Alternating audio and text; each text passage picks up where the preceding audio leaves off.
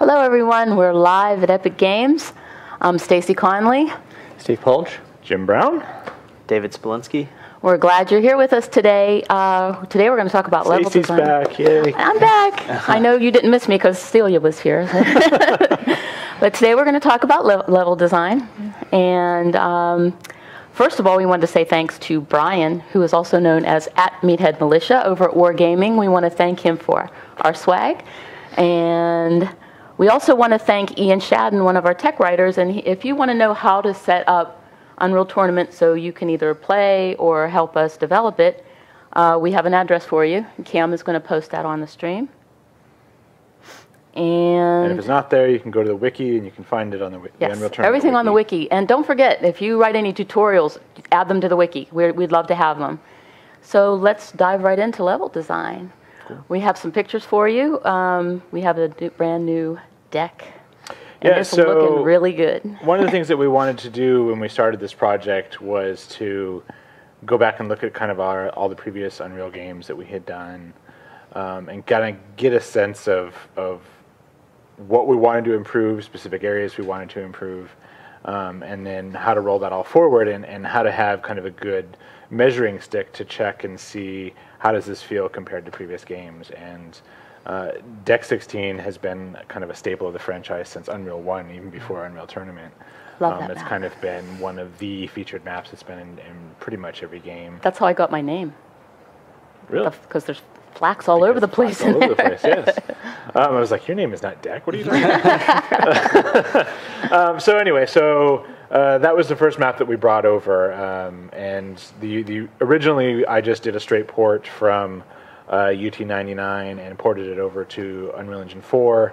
But then recently, as we started to take a closer look at movement, I wanted to make sure that everything felt right. So when we were looking at dodge distances and jump heights, and wow, it's really coming down. It's really raining here. You probably can't hear, but it's raining on the roof above us. So I wanted to make sure that everything felt right compared to the previous games, or felt different in the way that we wanted it to feel different. So I went ahead and rebuilt the map from scratch at our current game scale. And I've kind of slowly been finding more and more bugs as we've gone along, brushes that I missed, areas that I think. So if you find anything else, please let me know. And then after I rebuilt it, Chris, our art director, took a swing at it and figured, oh, well, this is a perfect opportunity to start looking at surfaces and lighting and things like that. So we just put some real basic materials on there so you can differentiate floor from wall and things like that. So it's not by any means representative of what we want the final product of our game to look like, or any art direction or anything other than this is strictly meant to be a test bed for us to test how light reflects off materials, how players move through a space, and we wanted to do it in a way that we all had a really good measure of, so we can compare it to previous games. Yeah, I think that's the key with Deck is that it is a good measuring stick. And for, I guess, most of the guys watching the stream here, you've probably played maybe multiple UTs, and its presence has been in all of them. And having it in there is something that we can use to play and go, okay, how does this compare to where we've been before, and what is the current Unreal Tournament's gameplay like compared to those? So. And where we want to take it, and also where any changes we make can be seen in that map versus any new ones. You fall into habits, Well, Deck is a really good map because it's a good one-on-one map. It's a good team deathmatch map. It has some really kind of what I would consider to be hardcore gameplay, and that it's a really good map for setting up a pattern to run in, and you can kind of do some item control and weapon control and figure out shortcuts and timings and things like that. But it's also very accessible because it's so open and easy to understand. And it also has the slime, which is kind of, and a teleporter, which is kind of gimmicky, and it has all the weapons. And so anyway, it's just like a really good representative of all the things that you'll find in a Unreal Tournament map. And we have a loop running on our TV in our office. And we have one of the guys from I think he's from Beyond, not Beyond Unreal, from Pro Unreal, Mess TV, and we have him running through this map, and just watching him is pretty amazing. Him move through the maps and grabbing all the items in the pickups. Yeah, so again, if you notice anything there that doesn't feel right for some reason, shoot us a message, post on the forums, grab a video, whatever. Grab a video is the best thing, too. We want to hear about it, and we want to know. I just found something today, actually, and fixed another spot where there was a jump you should have been able to make and couldn't, even though it was kind of a tricky, complicated thing. But Sydney, one of our other designers, you may know him as Clawfist. He's been around forever. He found a couple more spots for me, and I fixed those this morning. There have been a few minor updates to layout in terms of ammo placement and armor and a couple things. And that was purely just me trying to mess with the gameplay a little bit and see where we could do. Sometime down the road, I plan on doing some weapon balance changes, and that's kind of getting prepped for that, but we haven't made any real changes there yet. So and that's one coming includes soon. The flak connecting room also. Yeah, I added the flak room that came in UT 2004. It was also there in UT3, and again, it's scaled slightly differently than that version, but the whole game is. And the bulk of this map is built to UT99's dimensions, and then I just upped it to the current game scale. But yes, that room is in there for sure. So yeah, and speaking of deck, there's a pretty cool version where someone's added a few new elements and made some adjustments. Yeah, that's Chong Li. Yeah, he did Amazing, a really right? cool version. Yeah, so again, we don't want people to go back and remake all the old maps, but he did a really good job of taking the map and updating it and adding a lot of new elements and a lot of new game flow.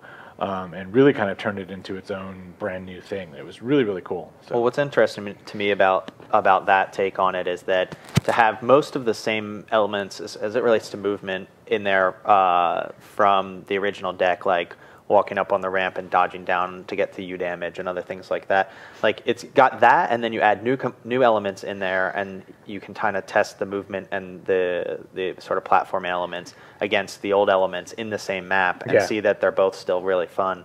And that's one thing that kind of has me excited about that, is it sort of proves that, you know, going forward we can create really interesting movement and platforming gameplay with our current movement. So. Yeah, and in terms of how to move forward, I mean, right now we're very, very much in the experimental phase. So doing things like that, I think, is a great idea, where you can see, you know, how to make a small change to an existing layout and see what it does. You know, just changing, playing with trick jumps and things like that are great. You don't have to go build this elaborate, you know, team deathmatch map that supports 32 players and has every weapon in its own room and all this other stuff. But It's fine to make just one room and see how much fun you can have in that one room. Make a quick arena map. Build off of it as ideas come to you. You don't have to have these elaborate plans. Yeah. We tend to plan them out a little, or at least Dave tends to plan them out a little bit further in advance than that. But usually it doesn't work. But usually when I'm really excited about like a drawing of a complete map and then I build the whole thing, it doesn't work. But it's like if it, you know, there are sketches all over Dave's desk. Yeah, but if it's like if I draw out like a room that I think could be really cool, usually I can build a whole map around that. But I don't know. You never know. It's always you'll notice that the first map we had in was C08, which means it was the 8th revision of the third idea that you had before something kind of fell together, right? So, that's definitely true as far as anybody that wants to you know build maps is, you know, be willing to it be okay to throw out ideas or revise and iterate on your own ideas. It's expecting it to be right the first time is it's kind of unrealistic. You know, it might happen once in a blue moon, but most of the time you're going to have to evolve what you're working on considerably. I know me personally, a designer, and I think this is kind of a general philosophy at Epic too, is that we'll make a quick sketch, we'll toss around ideas, we'll talk about things, but the real proof for us is when we can actually get in the game and play it. And our entire tool set is built around really, really quick iterations, so you can get in and test something and see whether or not it's working, and then make changes and test again very quickly. And even ourselves in the office, when we do our 4 p.m. play test, a lot of times it's throw up a build, okay, this doesn't work, make a quick change, everybody syncs, and then we try it again. We did that pretty recently with Nick's deathmatch level that he made, where we play tested it.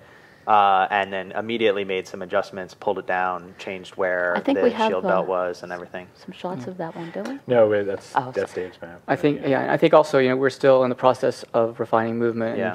and changing movement, and there's a lot of interplay between that and the levels, where Yeah. the levels are built around how our movement is now, but then we go in and we tweak movement based on, oh, it'd be nice to be able to do this in this level. Yeah. So there's a lot of, but then once we do that, then the levels, once we change something, the levels have to be adjusted to balance that. I just added slope boosting, slope dodging today, and I was using your FC. Excited for Oh sure yeah, what the they one have. in the like the shock rifle So I found area. set up yeah. a couple cool different things you could do, and just trying to tweak that, and Yeah. then we'll have to see how that works and Yep. play with it and Yeah. decide if it's something we want.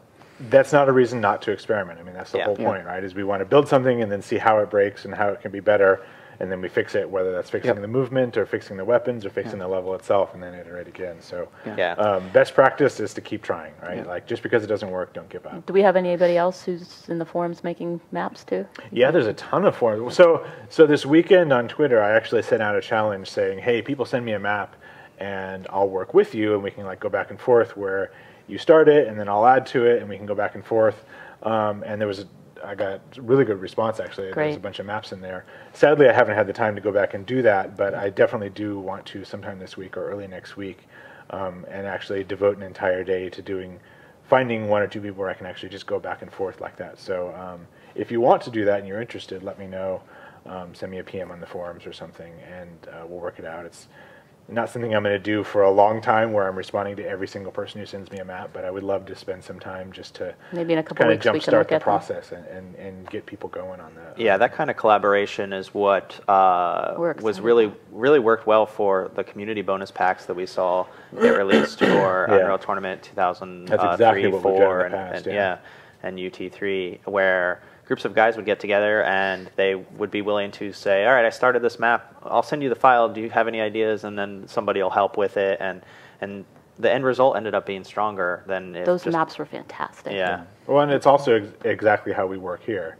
And, we'll start Pass it somebody around. will start a map, and then somebody else will make a change to it, and then somebody else will add visuals, and somebody else will add lighting, and then somebody else will change the gameplay, and somebody Yeah. else will do weapons, and it all just kind of falls together. Yeah, after a while, we stopped sort of writing like, oh, this map has one author, because Yeah. it's like, a bunch of people ended up working on it as a team effort, and it was just, hey, here's a cool map that's, collectively made by a group of people.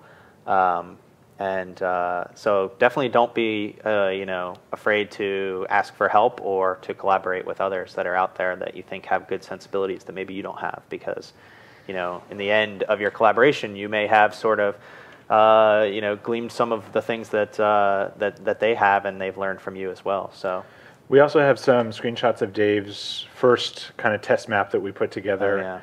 Did you want to talk about how you made some of the choices you made in there and things we learned in the This process? is the first time So- we got to play. yeah, this map actually is a kind of a good example of growing a little bit organically, which is I started with an idea for I guess the sort of center room, and then built out from there. There's the center room. There was a lot of iteration on. At this point, I wanted to learn about what would be the right sizes and scales to create good gameplay. And the overall size of the map is small. Like, I think it totally caps out at about probably 6 players, and it might get a little bit tight in there. It's probably better as, something like 4-3 or even a 1-on-1 map. It was perfect but for the number of people we had in the office. in the room playtesting the current all builds of the screaming game. at each other at the same time. And It then was when we perfect. invited more people into our playtest, we went, oh, this isn't as fun. But mainly it was more of a let's figure out what some of the sizes will work. And originally it had the world grid material on there, and these screenshots here show we've just applied like a basic concrete, which kind of helps your eyes a little bit. But as far as the grid goes, it helps you see the size of certain elements in the world, and you can start to use that as sort of like a ruler for managing the expectations that you will have for the level when you build it. Yeah, even with deck, we used 4 colors because we had exactly 4 different materials to choose from. So we applied them judiciously, but we always try and do that even in an early shell. Is we'll put 1 color on the floors and 1 color on the walls, or highlight certain elements with a different color. Nothing fancy, just to kind of help your eyes adjust to depth and really kind of make out different shapes and things in the heat of combat. Yeah, I tend to go a little bit, this is just my personal choice, but I tend to go a little beyond what most people do when they're kind of just roughing out an idea, shelling out a map, is kind of what we call it, like creating the BSP shell or the white box.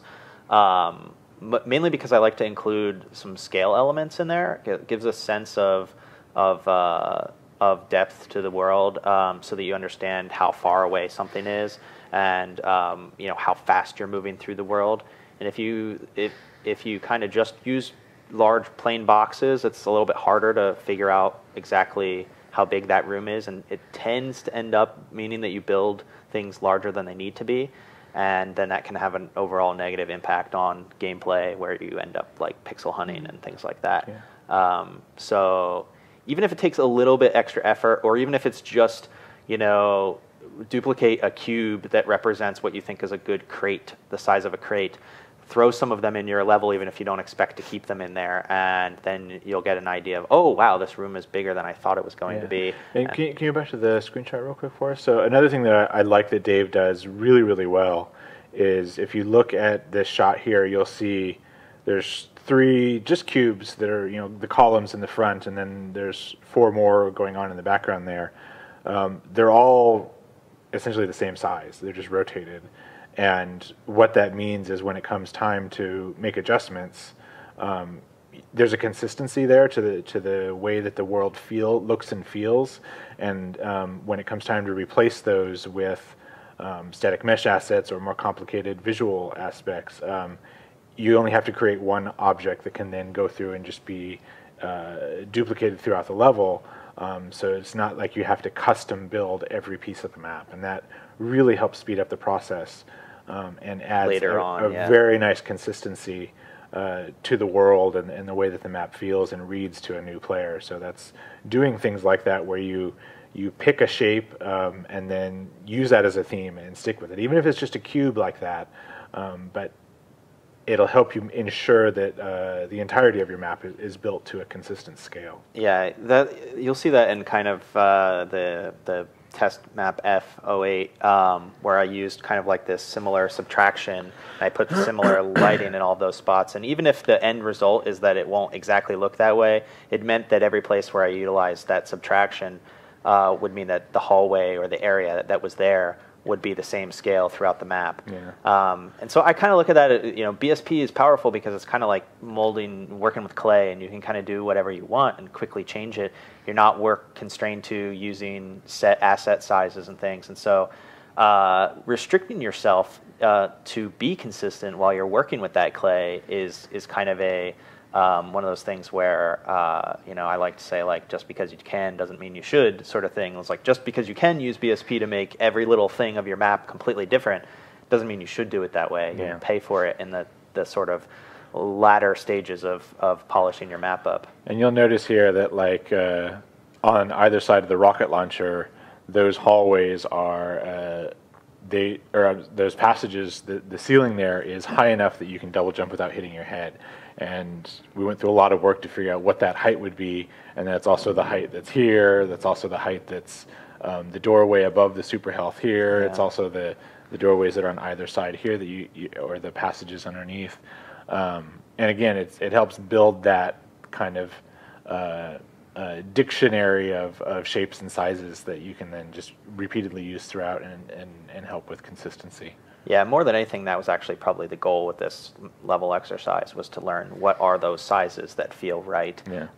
And then it just so happened that, after a while, I'll go overboard and try to make it something you can play. Because that's kind of important. And my goal was to try to find those sizes that felt fun, but were as tight as possible, as small as possible. So. Without ever feeling cramped, or ever being something you would snag on, or being a negative to your experience. Because because I like the sort of intimate feel of the deathmatch spaces, especially since you don't have things like translocator to fling yourself across the map.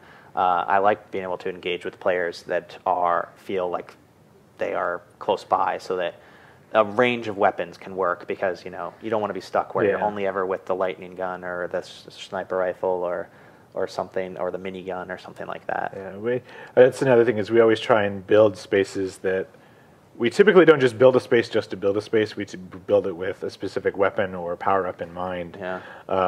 And so you want the person to grab the sniper and then bring it up to a high area, or maybe you want them to already have that high ground when they get there, depending on how you want your map to play out. And I don't think that people necessarily understand how much work thought we actually put into these sorts of things. Even back on Gears, we would measure, how far can I throw this grenade? Okay, well, we'll keep those hallways a certain distance. Or what's the arc on the boom shot or the flat cannon? Okay, well, that's the exact distance that we want this hallway to be. Or we want enough height there that it can arc without hitting the ceiling and things like that. So when you're planning a space, be sure and keep in mind what's going to be happening in that space and what people are going to do there and how they're going to actually interact and touch that world, because that environment becomes as much like a player in the game as other people actually do. Yeah, what it really comes down to is like test the location with all the guns and make sure that it's fun to use those guns in most of the locations. It's okay to make one area more fun to use a gun than in other areas of the map, but really when you think about it, making your level being perceived as a good level, it's making it so that it's fun to shoot guns and fun to move around and fun to sort of make decisions using the flow of the map that give you an advantage over your opponent. And it's like those sort of three things combined make a good map. And so even if you have some crazy idea for like, oh, I'm going to do a castle in the middle of a volcano or whatever, and that sounds cool. If you can't bring those three elements in addition to that, that theme or that setting, it might only be a theme, and it might not be that fun to actually play it. We were actually talking about this earlier, like looking back at some of the most memorable UT99 maps, like Ku's Galleon is a really good example of a map that we don't think anyway was super fun to play. But it's incredibly memorable. Like everybody goes, "Oh, that's the ship map, right?" Yep. Like, hey, everybody remembers the map where you're out on the ocean and everything was rocking and it was really cool. So nice. That theme can get you so far. Yeah. But if you want a map to really kind of stick around and not just be memorable for what it looked like, but also how it played, like Deck. I mean, I can't even tell you how many hundreds of hours I have invested in that map. Or Face is another good one. That. The map is memorable for what it is visually, but also because of the gameplay that was there and how it held up in so many different gameplay situations in different ways. Yeah. Another thing a good theme can do is help you learn the layout of a map. And I always find it much easier to learn a map if I recognize different areas and I realize, okay, this is how I get to the engine room or whatever, from here. And when it's just a bunch of rooms that all look kind of the same, it's harder for me to completely internalize the layout. You want that landmarking, and sometimes you can get away with that by making, take a room. If you've built an interior space, take a couple of rooms and punch a hole and make it open to the sky, or put some sort of memorable item in there, not item, but rather like decorative item. There's definitely quite a few things you can do to make that kind of stuff stand out. But that's. And the overall flow of your map can and layout of it can impact that too. Like Deck has something going for it, which I've tried to achieve a few times recently without success. Which was I wanted to try to make an idea where you had a central space that connected with connecting areas around it, and Deck sort of does that great, which is like you always know where you are relative to the main room in Deck, and so it doesn't matter if you're in the double lift area or the flak bio pit or whatever. You're always within the stone's throw from the main room, and that right there achieves sort of landmark status, and you only need one of them. So, but you think of a map like Tempest or something, which is it's about 5 or so main rooms with connecting hallways and things, and you kind of have to, you can really kind of get lost in that map unless you've played it a lot of times.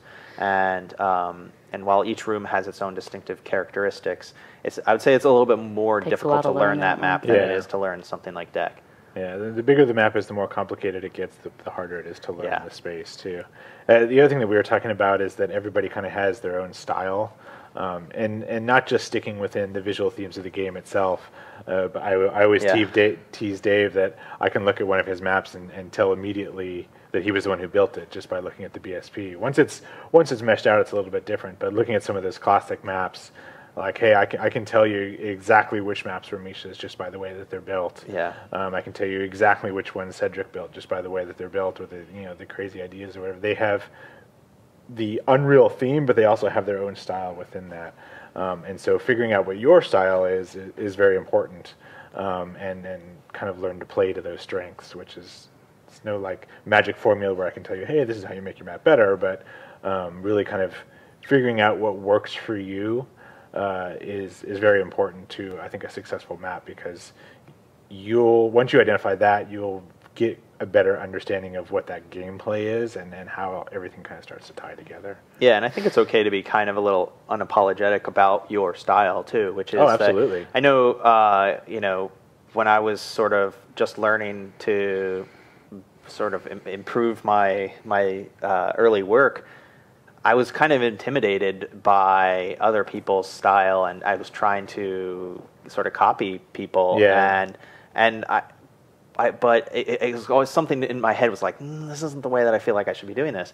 And so I think it's okay for people to have their own style. Like, I think, like you said, you can pick out certain guys' maps, and even people in the community. Like, I think you can pick out a Horance's map or a David M map or something like that. And, that's cool. That's their style. And you play their map, and you kind of get a different take on the gameplay for the game. So. Yeah. We have one other map here, another one of Dave's maps that we've actually been testing, and this one's a little bit bigger than the original test map, and I think this one actually embraces more what the game is as opposed to just finding the scale of things. This one's so much fun. So I don't know if you want to talk more about it then. You would know better than I since you built it. Yeah, so this was this map actually I think only came to light because I set my own rules while I was working on it. I'd probably thrown out about maybe 40 or so revisions on different ideas before I sort of cemented something. And what I did was I made a couple of restrictions for myself before I started, where I said I was going to try to build the majority of the space and try to lock it in using sort of two levels to the main map as far as z-axis, and cut in half by like a half level. So most of the map, if you really kind of inspect it, is either on sort of like a level 0, level 0.5, or level 1 on z-axis.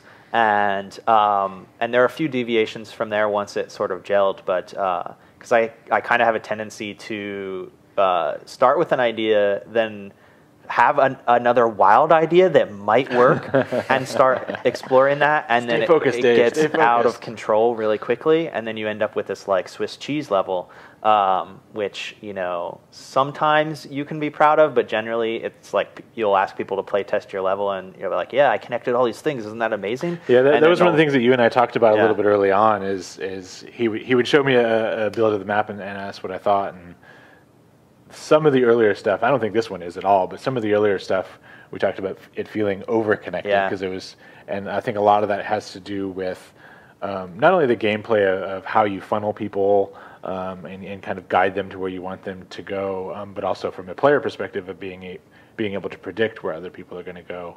And then also, as Steve mentioned earlier, is learning how to get around a map. If there is no way to get around a map other than go everywhere at any point, then there's not a whole lot of gameplay there. You really want to kind of focus things on what happens in this one space, and then how does this space connect to the next. Yeah, it can get to be a very hardcore level that only the most dedicated will be able to play. And if you start to get over-connected, there's a UT map, and I'm blanking on what it was called now, but by Faceless, that was like it was almost like a masterclass in connectivity.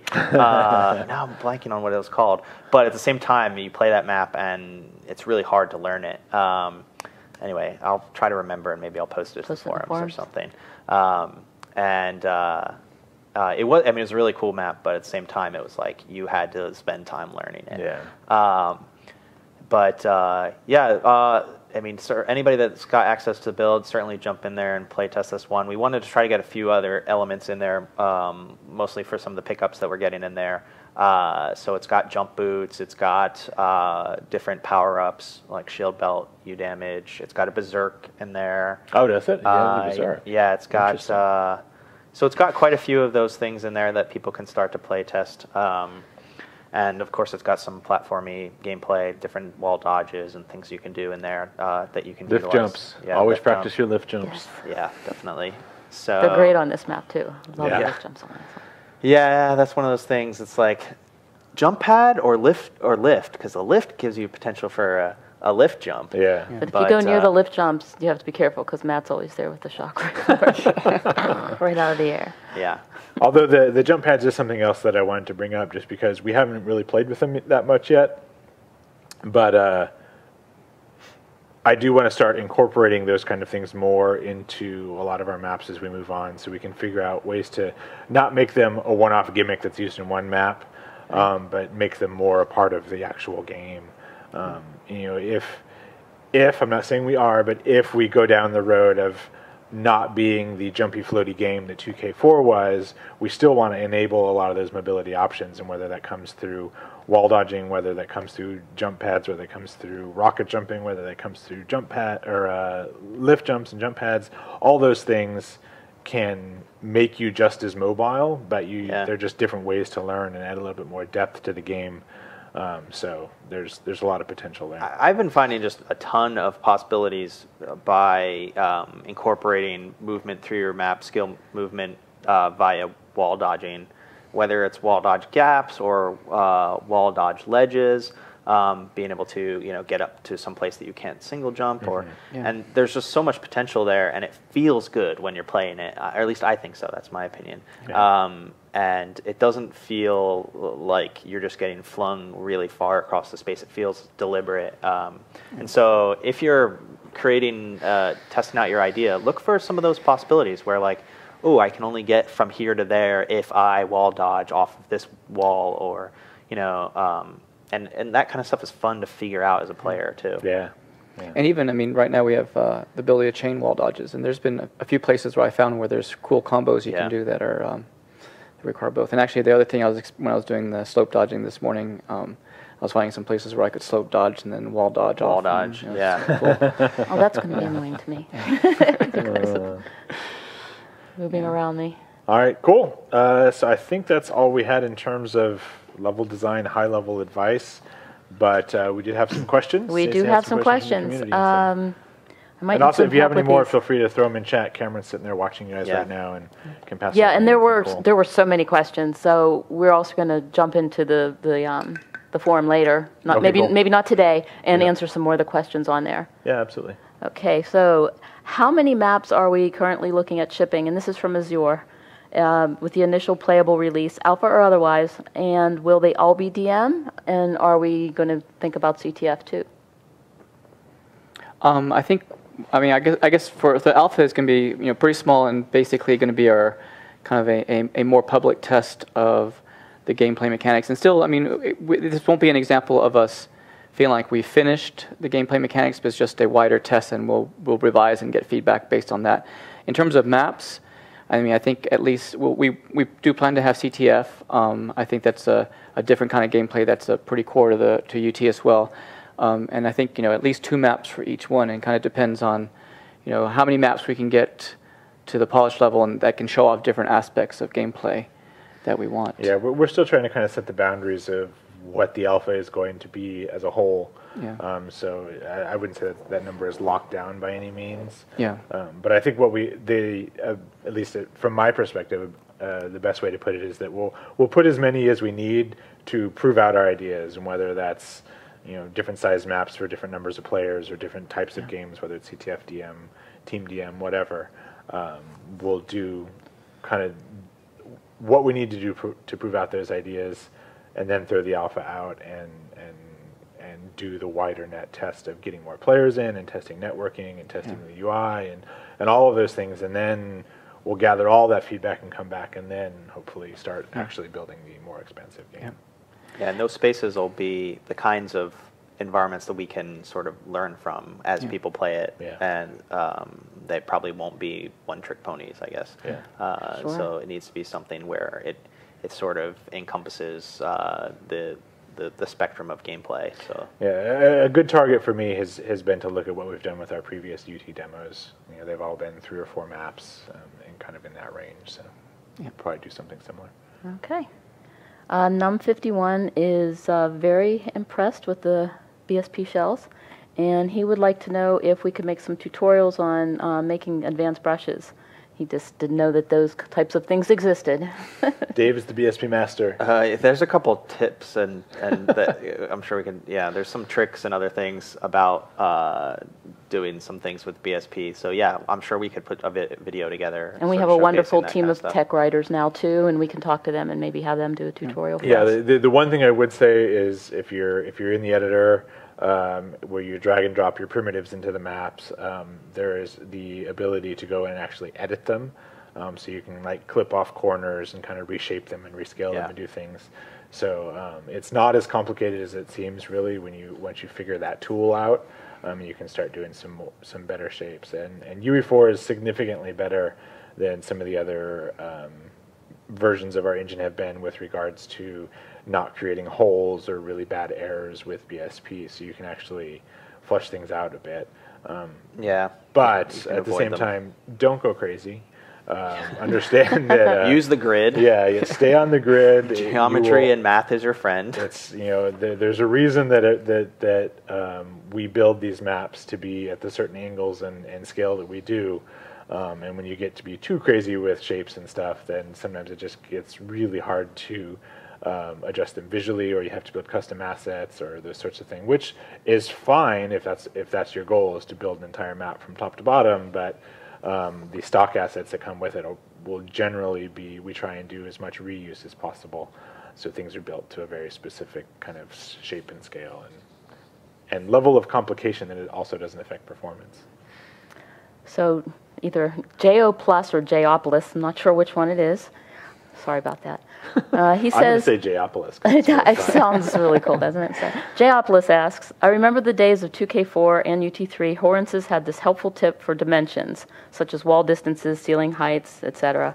They were not set in stone, but they were set as kind of guidelines. Do we have anything similar to that we're willing to share with everyone?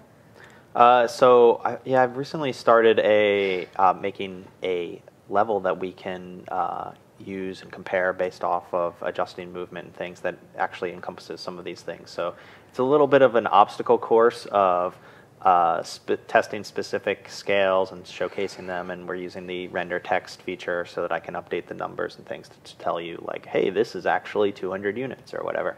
So I'll be posting that into the build for people to be able to look at and just spawn in and run around. And again, it is just guidelines. I think most of what you'll see in there will mainly be like, here is the extreme, or here is the minimum or maximum. And certainly you can go somewhere in between the min and a max if you want. But it'll be useful information so that you can sort of bypass needing to learn specific numbers. Yeah, if there's anything specific that people are looking for, once they look at the map, let us know. We may have missed something in terms of how far can I triple wall dodge, something like, I don't know. Yeah. Right. Like so, let us know if it's not please there. let us know.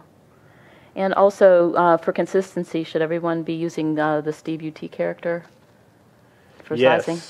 I'll let you So the Steve UT character right now is our default movement, but we're still experimenting with that.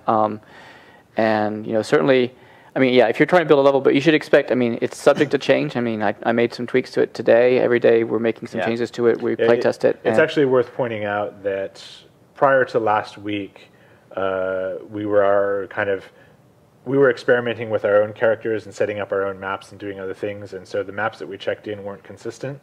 Now they're all set to use that by default. Steve's UT character by default.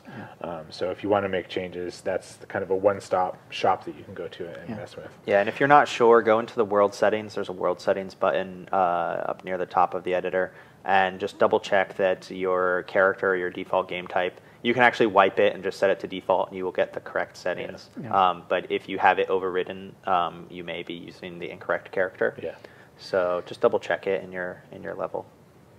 Histortion asks, one of my favorite games is Shootmania, and at the beginning it will take a fly-through of the map and show you the map so you know what it looks like. Is it possible for us to be able to do that in UT at some point? Yeah, anybody can do that. You just need to set up a matinee sequence in your map and do a little fly-through with camera. That process hasn't changed from previous versions of the engine, really. Pardon me. So if you want to, you can absolutely do it. It's a great way to show off your map in the forums too, right? Like just say, hey, here's a quick fly-through. People can see what each of the different areas looks like, and then decide whether or not they want to go play it. Yeah. And frankly, I mean, one of the things that we're talking about, I mean, we need to figure out if this is possible and how we do it. But I mean, I'd love to see us able to show videos. I mean, whether it's YouTube or some other kind of encoding from within the game, so that people can make a little video of their fly through, so you can look, you can see a fly through the map without having to load the whole map. Also, people could create tutorials for different weapons or different game types. I mean, even a tutorial for cool features of your map, and we could it'd be great if those could be easily embedded in the game itself. So so that's something we'll look into. Awesome. Let's see. Dan Paz 3D asks, so will you be using traditional level design methods, or will you be introducing new methods and taking some risks? Yeah. We were joking earlier. Are you asking, are we going to make crappy maps again? I don't know what that means. So yeah, I'm not quite sure what that means by traditional methods as opposed to new methods. But well, one thing he does ask is, will there be levels with heavy environmental damage, like the ocean floor or danger? Yeah, I mean, we definitely... Sharks. I don't know what will happen in the initial demo that we send out, the alpha version. But eventually, yeah, I mean, that's one of the things UT was known for, was it has its gimmick maps, it has its trap maps. And those are some of the most memorable things in the game. Will they be in every map? No. But hopefully we'll be able to get a couple really good, memorable maps that aren't there just for the sake of a gimmick, but actually add to the gameplay and do something cool. And again, part of the beauty of UT is that there is really no method. It's chaos. It's organized chaos. So if you want to try something that you consider to be experimental, go for it. I would love to see as many different ideas as we can. I mean, maybe we'll find something we didn't even think of, and it can become a core part of the game. I think one of the things to realize, I mean, the core UT that we're going to be kind of controlling in GitHub is relatively small, but with the marketplace for Unreal Tournament, everybody will be able to put whatever maps and weapons and mods and game types in, and so there'll be this really dynamic greater UT that basically what UT is depends on what people create and what people are playing.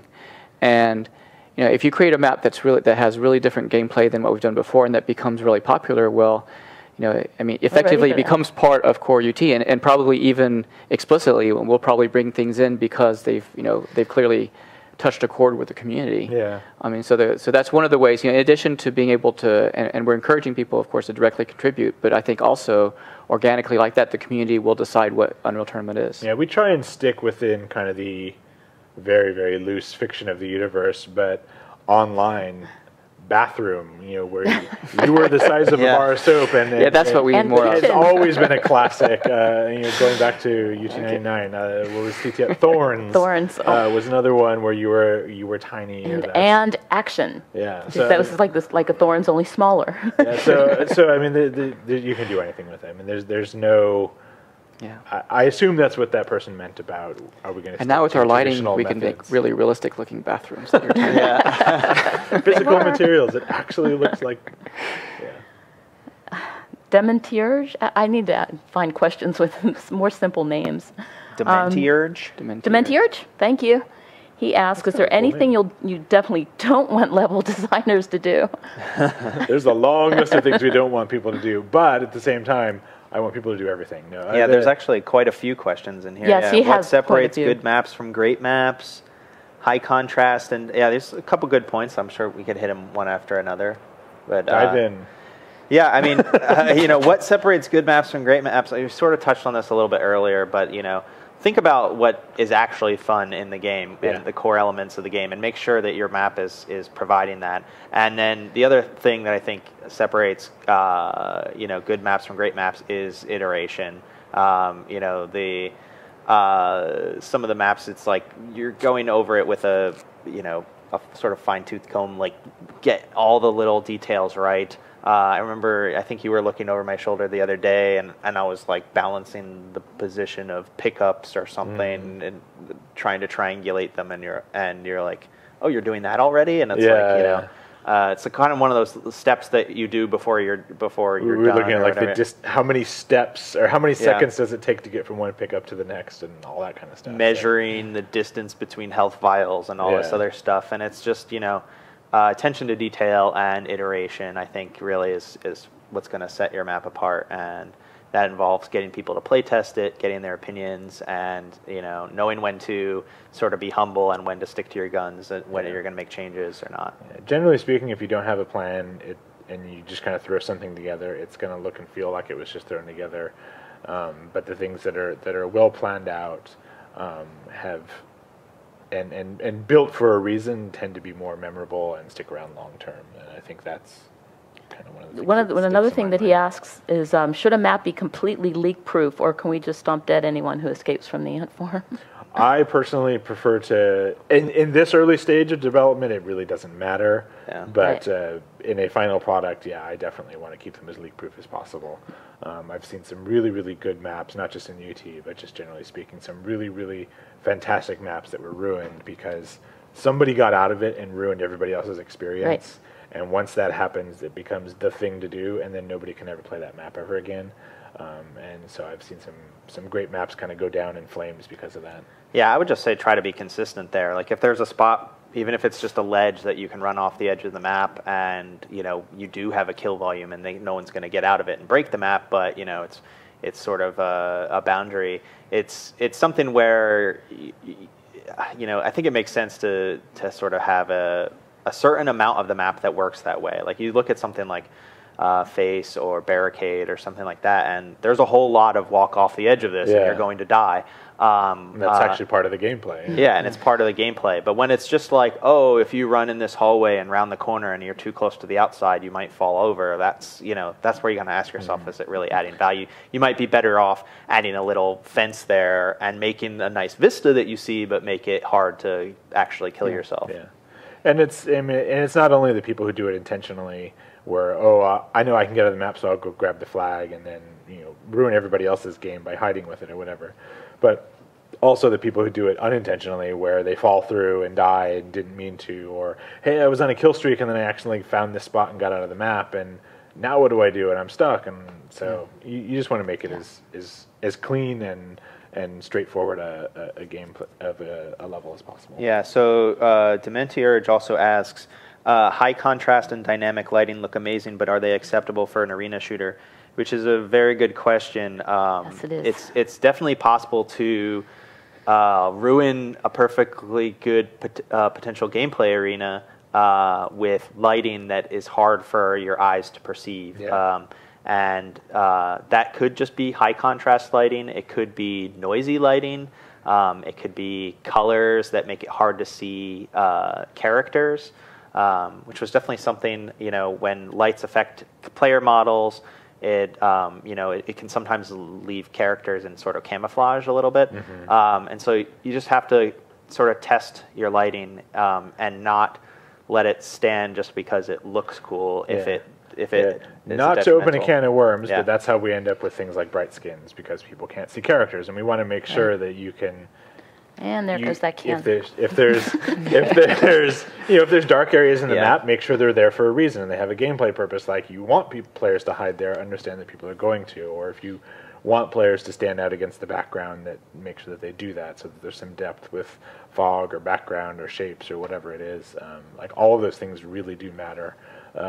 especially in a very frantic gameplay situation. Yeah, earlier we were talking about how putting a couple objects in your world gives you sort of scale reference, and lighting can do the same thing. If you have a long hallway, you might decide to have the ends of the hallway dark and put a light in the middle of it, and if you stand at one end of the hallway, you're going to see dark, light, dark, and it's going to give you a sense of distance across that hallway, even if there are no objects in there at all. And so try to think of it practically rather than just something along the lines of, oh, well, I put this grate in the ceiling and there's a light behind it and it's going to cast this really cool shadow. And sometimes that's disruptive. Sometimes it's awesome. So just be willing to sort of double check it. Yeah. Last but not least, Asula asks, will we see some asymmetry? I hope so. Will we see some asymmetry? CTF maps that are same on the both sides. Maps, so. And will we see side switching? I think that is a very important part of CTF. Even if we ourselves don't build asymmetrical maps, we still need to think of that in the process in terms of when the sides swap. How can you create a fair competitive experience? So we have to put the systems in place to swap sides and do all those sorts of things. And in theory, we will remember all those sorts of things when it comes down to it, whether or not we end up making those asymmetrical maps ourselves. Personally, I love asymmetrical CTF maps. Same here, because I know where I'm going on the other side. Well, that's the thing. It's like there's such a challenge to actually build and balance. It's usually worth it if you can pull it off. But and there's a middle ground too, which is to actually use the middle of the map and maybe make that asymmetrical rather than the bases. Or to have the majority of the map be symmetrical, except for a couple key areas, or the bases are a very small part of the overall size. There's a whole lot of in betweens that it doesn't have to be sort of night and day between the sides of the map. And if you go back to the original UT99, I mean there were a lot of asymmetrical maps there, and I think that was awesome. I mean, those are some still to this day. Some of the November, is still one of the classic UT maps of all time. Command and even Lava Giant. Yeah. The bases and slight differences in the midfield. That's asymmetrical. Which led to some really annoying and horrible clan matches, but at the same time, I think there are ways that we can balance for 2 hours. So. All right, that's all I have. We were really surprised to find that 30,000 of you listened to the podcast last week. Keep listening. You can either download the MP3 on our blog at unrealtournament.com, or you can get it on iTunes, or you can just listen on the blog. The stream will be up on YouTube soon, and keep watching the forums, and we'll see you next week. Bye, everyone. Bye, everybody.